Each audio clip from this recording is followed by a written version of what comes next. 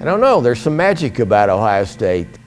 Part of it is emotional, and I've always had trouble bringing up descriptors of how I feel emotionally, but in my view, it's sort of like family and home, and I don't exactly know how you describe all the wonders about family and home, but I have sort of the same kind of emotion about Ohio State. On the other hand, there is a pragmatic part of it that always comes to the surface when I think about Ohio State, and that is the quality of the academic foundation that I received here.